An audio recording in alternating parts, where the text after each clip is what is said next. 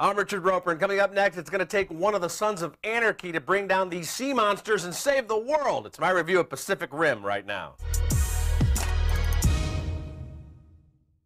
The End of the World 2013 tour continues at the movies, this time with Pacific Rim. It's a ridiculously entertaining, and often just plain ridiculous, monster robot movie. This thing plays like that Rock'em Sock'em Robots game from the 60s, combined with the cheesy wonderfulness of the Japanese monster movies from the 50s. Creatures as tall as buildings are seen.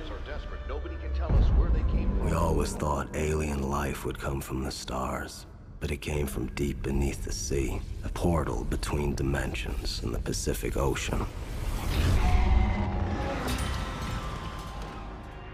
Pacific Rim is set in a near future in which the increasingly lethal monsters known as kaiju are surfacing from a portal at the bottom of the Pacific Ocean. We're taking them on with Jaegers, robotic creatures capable of wading into the ocean and really having big battles with the kaiju. It's too taxing for just one person to work the controls on the robots, so you need a two-person team, and they're connected by something called a neural bridge that enables them to act as one. Oh, right, I get it. Two pilots, our minds, our memories, connected, and man and machine become one.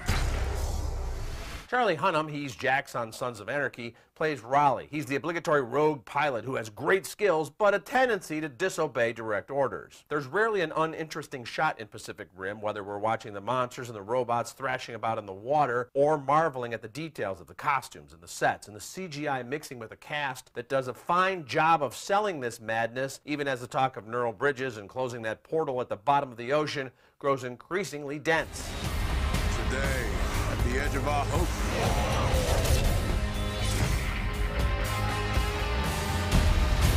the end of our time, we've chosen to believe in each other. Today we face the monsters that are at our door.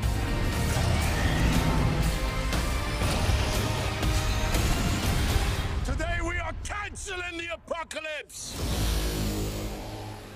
We're also treated to a fantastically entertaining, if hardly germane, subplot with the great Ron Perlman, who plays Jax's stepfather on Sons of Anarchy as a pimped-out black market dealer who sells nearly every surviving part of a kaiju corpse for a big profit. Why not?